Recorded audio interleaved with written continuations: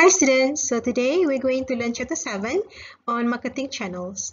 This is going to be the second P in your marketing mix, which the first one on product we have covered in chapter 5 and chapter 6. So chapter 7 and chapter 8 will be about the second P, which is the place. Okay, so in this chapter 7 we're going to learn three things. The first one, to define the marketing channel. Secondly, to look into the channel intermediaries and their functions. And lastly, the consumer channel structure and level of channel distribution intensity. So as an introduction, you should know that a marketing channel or a channel of distribution, is a set of interdependent organizations. So this interdependent organization will facilitate the transfer of ownership as the products move from producer to business user or consumers.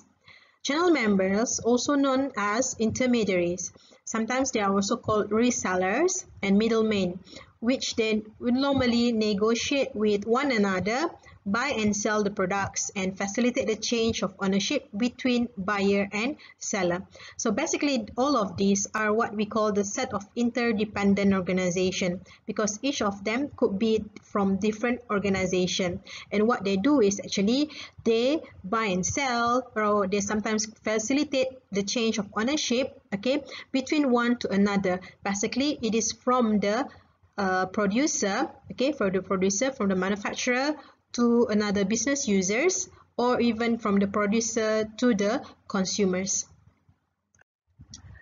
So basically, these all intermediaries can be seen in a supply chain, which is the connected chain of all the business entities that perform or support the marketing channel functions. So you can see from this diagram, you have the manufacturer, that might sell the product to the retailer, and also they will require this logistic, like the aeroplane, the lorry, the train, to supply or to transport the product from one to another.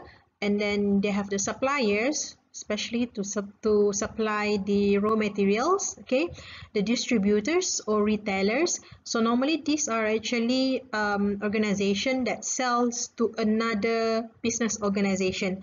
Unlike retailers are typically selling products to the consumers. So the supply chain consists of upstream and also downstream partners. The upstream, from the company is a set of firms that supply raw materials, components, part information, finances, and expertise needed to create a product or service. You might know that these upstream are basically before the product is being made, which is whatever needed in a factory or whatever needed in a production. So that is what we call the upstream. So marketers are not really concerned about this, but marketers have traditionally focused on the downstream part of it, or the downstream side of the supply chain, which is on the marketing channels or the distribution channels that look forward towards the customers. So typically, the producer will hire channel members to perform the tasks and activities, which includes transportation or selling to the consumers, that the producer is not prepared to perform, or that the intermediary is better prepared to perform these functions. So we will see here there are three types of channel intermediaries. Number one, retailers. Secondly, merchant wholesalers. And the third one, agents and brokers. So the primary difference separating these intermediaries is whether they do take the title or not towards the product. When you talk about taking the title, meaning owning that particular product, you own that product or not, that is when you say you have the title to the product or not. So retailers, which are the firms that sell mainly to consumers, you must remember the word consumer means individual buyers, or people who buy things for household consumptions. So retailers, they do take title to the goods which they sell. Next, we have merchant wholesaler. So merchant wholesalers facilitate the movement of products and services from manufacturers, to the producers, resellers, government institutions, and also retailers. And merchant wholesaler, they do take title of the goods that they sell. the word merchant wholesaler, like I told you just now, there are organizations that selling the products to other organizations, yeah. And the third one is the agents and brokers. So agents and brokers facilitate the sale, okay, the sale of the product from producer to the end user by representing resellers or retailers, wholesalers or manufacturers, and only agent and brokers do not take title to the products that they sell. Alright, so now let's look at the channel functions performed by these intermediaries. Okay, so it can be done by the merchant wholesaler, can be done by the retailer or agent, and also the brokers just now, yeah. So there are three functions that can be performed by them, which the first one is transactional functions, logistical function is the second one, and the third one is facilitating function. The transactional functions includes contacting or promoting. Contacting the customers, yeah, and promoting it to the customers. Secondly, to negotiate, okay, and also risk-taking. The second one, logistical function, there are three examples here, like physically distributing the products, storing the product. Storing means keeping the product, yeah. Sorting means you are putting it into some categories, like putting it into grades A, B, C, or sorting it in terms of the size and so on. And the third one is facilitating functions, could include doing research and also financing kind of functions that performed by the intermediaries. So here there are more explanation of each functions, okay, so you can read through. I will not go through this by taking a lot of times on this. If you have questions later on, then please ask me during our live session, yeah. Okay, these are some of the example of channel intermediaries functions, yeah. Other than those that I have mentioned just now, there are 8 other functions that can be done, including gathering and distributing information, engaging in the promotion just now, contacting prospective buyers, meaning you are trying to find out who could be your potential buyers, match offer to buyers' needs, negotiate the transaction. Negotiate means you negotiate, yeah, you asking, they are trying to get the best price and you're trying to give the best offer to them, okay. Number 6, physical distribution. This includes like you have a aeroplane, mass cargo kind of thing, or lorry, the container lorry, right? Then number 7, finance transactions along the channel members, which includes you are giving them some financial help, yeah, or financial credit terms for them to actually continue with their business. That means for example, you can just let the retailer get the product first and pay to you later, as you are the merchant wholesaler that trusts that particular retailer. And number 8, you try to assume the risk of the channel works. Now let's just look at the channel members tasks. Okay, so basically there are 3 tasks that can be done by the channel members. First one, specialization and division of labor. Secondly, overcoming discrepancy. And the third one, providing contact efficiency. Can you please do a correction in your slides? It's not contract, yeah, it's actually contact efficiency. Okay, so let's first look at what is specialization and division of labor. This is when the channel members have the specialization and also the human resources, yeah. When you talk about division of labor, this is people that are unable to perform the job better than the manufacturer itself. So it provides the efficiency and cost savings to the manufacturer and also to the other wholesalers and also retailers, or even the agent and brokers, okay. And then can attain the economies of scale. So economies of scale is actually when the producer are able to minimize their cost per unit, okay. And then it also helps in aiding the producer who has the lack of resources to market the product directly to the consumers, and also build good relationship with the customers. Second is the overcoming discrepancies. This is actually a very popular question in final exam. since you don't have final exam, perhaps it might come out in your test, yeah. So please get ready with your pen and paper or your slides there to write down the examples that I'm going to give to you. Now, first discrepancy. Now, what is discrepancy? So discrepancy is actually the differences, yeah, or the gap that they have between the producer and also or the producer or the manufacturer, that have the gap between what they have and what the customer or the consumers wanted to have. So there are 4 discrepancies. Number 1, discrepancy of quantity. This is the quantity, yeah, which is the difference between amount of product produced and the amount an end user wants to buy. So manufacturers, they normally produce products in a very large quantity, yeah, in a factory especially. They can't afford to produce only 1 unit.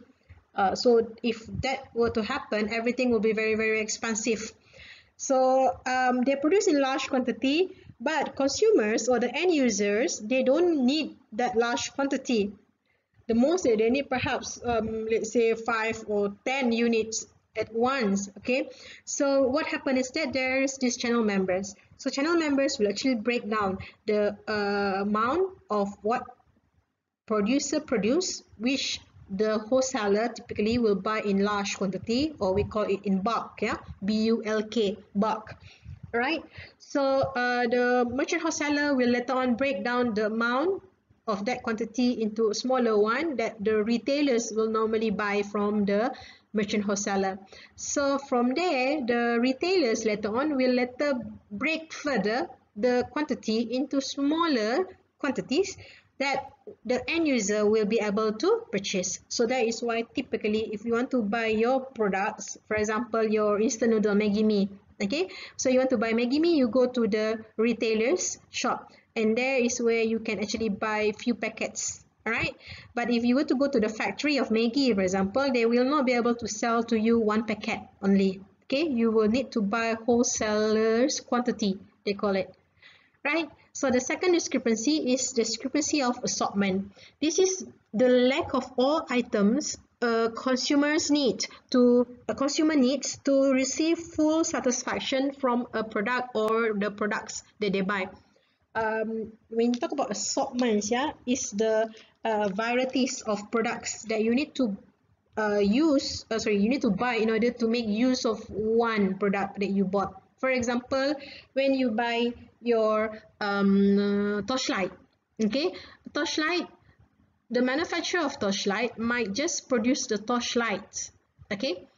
Well, in order for you to make use of the torchlight, perhaps you will need a battery. So what you need is the battery and the torchlight to make it useful. Mr. DIY, for example, will actually bundle them together. So when you go to that particular shop, so Mr. DIY here is a channel member, which is a retailer that actually sells torchlight and battery together, so that you will be able to get the full satisfaction when you buy the product. Understand? Third one, the temporal discrepancy. Temporal discrepancy means from the word temporary. Yeah? This is a situation that occurs when a product is produced but consumers is not ready to buy it yet. Now, when you talk about this production, yeah, most factories, they will produce the products earlier. Okay, they will produce way early than when customer need it. A very good example is let's say during Christmas. Typically people will buy the trees, yeah, Christmas trees. In Malaysia, we always have the artificial trees, yeah. Unlike when you are in the United States or in the European countries, yes, they might have the real Christmas trees, but we are in Malaysia. Typically, we will just buy the artificial Christmas trees. So when does the factory start to produce the Christmas trees? It will not be producing it during in December itself. So normally they will produce perhaps as early as in June or July. Okay, so as they produce it, it may take about 1 month. Okay, and then there will be the transportation of those particular trees, okay, which done by the channel members. Then it will be brought to the warehouse or to the shops, and the shops will keep it in their store or in their warehouse until it is December, where people start to look forward to buy that Christmas tree. Because if you see Christmas tree now, right, this is like May, will you buy the Christmas tree? You will think like, why are they selling Christmas trees now? It's only May. It's not even this what they call it, October yet. Okay, what more to say, December. So you will not be ready to buy the Christmas trees yet. So that's when the channel members will actually do that temporal discrepancies by keeping it first before the customer are ready to buy the product. Lastly, the spatial discrepancy from the word space, yeah, location, the spatial, right? That is the difference between location of a producer and the location of widely scattered markets. This is when a producer might be at one location, however, the market could be at many other places, but that particular producer may not be able to sell to each and every places where the customers are demanding for their product. So what happened? There is a channel member. So channel members will actually break down. So that's why you see that there are a lot of Mr. DIY shops right now. So Mr. DIY acts as the channel member that perform this spatial discrepancy. So customer don't have to go to the producer's shop to buy the product, but rather they can just get it at Mr. DIY. Or like Watson and so Guardian as well, they do this spatial discrepancy because producers may not be able to sell their product from their shop at every states or every districts, yeah. So that's why the customer, when they want to buy those products, they can just get it from Guardian or from Watson. So Watson and Guardian is another example of a channel member that do this spatial discrepancy. Lastly, the channel member task, which is to provide the contact efficiency. Now, this is when products are available close to customers' residence and quantity is available always in the right quantity and also at the right time. So you can see the providing contact efficiency from this particular diagram. Now, take example whereby you wanted to buy a TV, okay? So if there's no channel members, it will be difficult for you to make comparison and go and find the TV, okay? So let's say without the channel members or channel intermediary, there are 5 producers times there are 4 consumers that each of them wanted to buy TV, and the whole transaction will be 20. That means each customer will go to different producer to get information and to find out more about each and every brand. Okay, but with an intermediary, for example, the Circuit City, or maybe we have Thank You, or we have the Harvey Norman here, customer only need to go to one place. Okay, and also the producers, they might go to one place as well, right? And at this particular Secret City, each customers will be able to get information about all the manufacturer's brand. Okay, so with the intermediary, 5 producer, you have 4 customers, and it only requires 9 transactions. That means you don't have to have about up to 20 transactions, so it provides this contact efficiency. It simply means you are more convenient, all right? Whereby you don't have to go to many places, but rather you just go to one place and get information about all of them in just one place. So let's move on to 7.3, which is channel structure. Okay, so the first part is you need to know what are the structures that are available. Number 1, the direct channel. Direct channel means you will see there's no intermediaries in between here, whereby it's directly from producer to the consumers. Second, the retailer channel, because in the middle here you will have the retailers. Then it will have, you will buy it from the retailers. Consumer will buy from the retailers. Next is the wholesaler channel, whereby producer will sell to the wholesalers. Wholesalers later on will sell to the retailers. Then only the consumer will buy from the retailers. And lastly, the agent or broker channel, which you will involve agents or broker. and then it will sell to the wholesalers, whereby these wholesalers will sell to the retailers, and the retailers will then sell to the consumers. Other than that, many companies also do this multi-channel distribution, which some of them will do directly to the consumers, okay, by using their own websites, okay, or they have their own catalog, typically in the website lah, right? And then you have the retailers. I think there is a missing arrow here. It's supposed to be an arrow here. Wait, let me see. Okay, let me draw. Okay, arrow. Ignore it being a little bit slanting there. It's supposed to be straight lah. It's okay. So retailers, okay. So producer might also use distributors or the wholesalers. This could be the wholesalers, yeah. Let me get my pointer back. All right.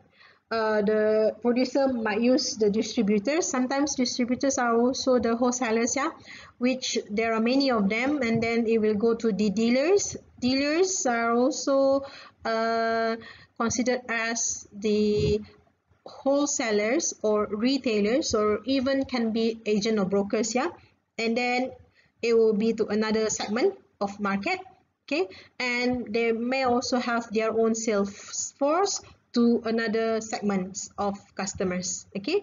So multi-channel distribution are typically used because that producer perhaps have different types of customers. So here are the explanations, yeah, of all the channels just now, one channel or the direct channels. So you can read through, where you know that it is typically from the manufacturer directly to the consumers. So most of the time, services, yeah, are using this one channel or the direct channel, because you can't transfer the services from one party to another party, then it will only reach the consumer. No, you will only get the services from the producer or the service provider. And then, you know, the longest or the typical channel found for the consumer product is the agent or broker, which they will bring the manufacturers and also wholesalers together for negotiation. And then the ownership passes from one or more wholesaler to retailers, and finally retailers will sell to the consumers. So retailers channel, you need to remember retailers channel, it is when consumer will buy from retailer. Okay, by wholesaler channel, typically the retailer will buy from the wholesaler, right? Now moving on, another part of this 7.3 is the channel strategy decision. So there are two things that you need to know here. First one, factors affecting the channel choice, and also the level of distribution intensity. When you talk about factors affecting channels choice, it means that if you are the producer, okay, you need to decide whether you want to use a direct channel, or you want to use the retailer channel, wholesaler channel, or the agent or broker channel. So the factors that affect this particular decision is based on the market factors, product factors, and also producer factors. So let's look at these three factors first. When talking about the market factors that affect the channel choices, you are looking at your customers, yeah? Remember, market, these are people. First, you may want to look at the customer profiles, whether the customer are actually a consumer, or is it an industrial customers or business customers. You may want to look also in terms of their size. How big are they, or how small are they? And their geographic location, whether they are scattered around or they are actually focused or concentrated on certain areas. So if the size is large, typically you will use longer channel, okay? And if there are scattered many places, also you will use many channel members. Consumers or industrial customers, if you are selling to the consumers, basically you might use the retailer channels, yeah. But when you use this, when you look at your customer, and most of them are the business customers or industrial customers, so you might need to use agents or brokers, right?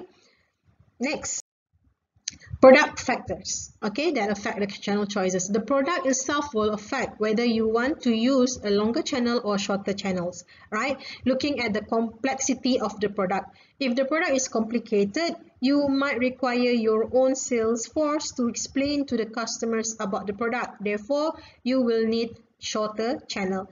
When you talk about product prices, more expensive product will normally be shorter channels because it's more expensive, but the cheap products will typically use a longer channel. And you also want to look at the stages of the product life cycle. Remember, we learned this in chapter 6, all right? So if it's at the introduction, typically you will have shorter channel because it's just an introduction. At the at the sales stage, perhaps you will have many distribution channels, so you will use longer channels, right? And when you talk about product delicacy, this is how perishable is the product. Does the product last very long? Okay, like when you talk about fish, vegetables, all right, the kitchen, what they call it, for you to cook in the kitchen, yeah, things that are delicate. So typically it will be shorter channel because you can't afford to have a longer channel, so that you make sure that the product that you sell are fresh and also eatable by the consumer when it reach them. And lastly, the producers factors. Producer factors also includes the producer's resources, whether they have sufficient size of managerial, they have financially stable and also a lot of money so that they can actually sell by themselves or not, and also their marketing resources. Next, they may want to look at also number of product lines that they have. If they only have one and they want to open one shop, it might not be viable, or it's not worth for them to open up one shop just to sell one product. Okay, so maybe they will use a lot of marketing intermediaries to sell it. But if they have a lot of product lines, then they might afford to open up their own shops to sell all the products that they have. And also the desire for the channel control. This includes control over the price, the positioning, brand image, and also the customer supports. So that is when you want to control about the price, because the moment you use a longer channel, you will lose the pricing control over your product, because at the end you do not know how much will the retailer charge to your customers. Okay, and you also want to look in terms of whether you want to positioning it rightly and having the brand image. Okay, so and a good example is like when Apple iPhones, yeah, they don't simply Apple, not only just iPhone but Apple products, they don't sell at any retailers. Okay, they have their own trusted or authorized sellers of iPhones, right, where typically it is just at their own shop, which is the switch, yeah, or you can get it at the authorized sellers like the telcos, and also and established retailers like Harvey Norman and also Thank You. Last part of this chapter is the level of distribution intensity. This is related to the number of intermediaries, okay, and also the number of outlets that they have. If it is few, that means we call it the exclusive distribution. If there are many number of outlets and many intermediaries, we call it intensive distribution. And if it's in the middle, right, we call it selective distribution intensity. So this is the explanation of intensive distribution, where it aims at having a product available in every outlet. From the word intensive, yeah, so there are many distribution, right, where the target consumer will want to buy it everywhere, and typically it is like a convenient products. Okay, there are low value, frequently purchased products that may require long channel of distribution, and they are also cheap. Okay, yalah, low value, right? Next. Secondly, the selective distribution, not too many and not too little, yeah. So selective distribution is distribution achieved by screening dealers to eliminate all but a few in any single area. And the strategy often hinge on a manufacturer's desire to maintain the superior product image to be able to charge at a premium price. Typically, shopping goods are using this selective distribution strategy, and some specialty goods as well. This includes like when you want to buy the electronical appliances, okay, or even your things like your shoes, your what they call it, your handbags. Okay, it is at typically we see shopping products or shopping goods have this selective distribution. And lastly, exclusive distribution, which is the most restrictive form of distribution and entails establishing one or a few dealers within a given area. Consumer specialty goods, a few shopping goods and major industrial equipment typically use this exclusive distribution. This limited distribution will aid in establishing a prestige image of the exclusiveness for the product. For example, like specialty goods, right? Okay, like Louis Vuitton handbag. So it is exclusively only at that particular dealer's shop. All right. Now, you can see also Rolex watch, okay, and many industrial equipments using this exclusive distribution, whereby typically the distributors or the dealers are actually from the manufacturers itself. Okay.